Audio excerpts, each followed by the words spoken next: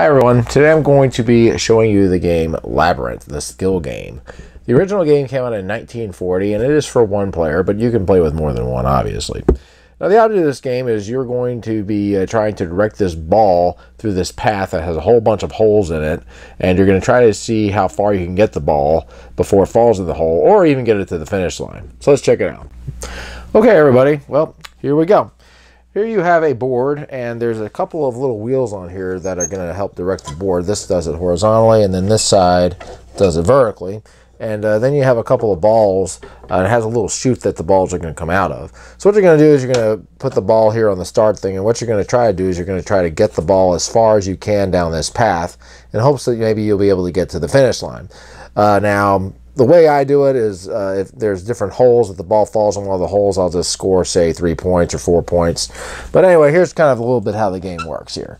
So you'll start, and you're just going to try to direct the ball and use the wheels to kind of steer this thing. And here we go. Okay, then we go here. And, well, it just fell. All right. Let me try one more time here. See if I can get it over here to the end. There we go. There's a little bit better.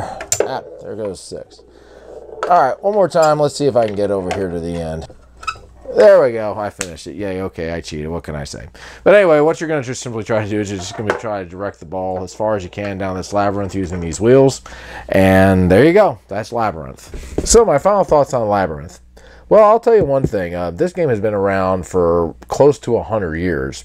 And I've realized that once you start playing this game, it can get a little bit addictive with all the paths and all the holes. Yeah, it takes some skill, and it's kind of like as you start to play it more, you get a little bit better and a little bit better. But yeah, it's a good little way to pass up the time, I think. It's an old skill game, but they have released this game so many times from a lot of different companies, and it's a classic. If you're looking for a skill game, this is definitely one to get. It doesn't really go for that much if you find it at a thrift store.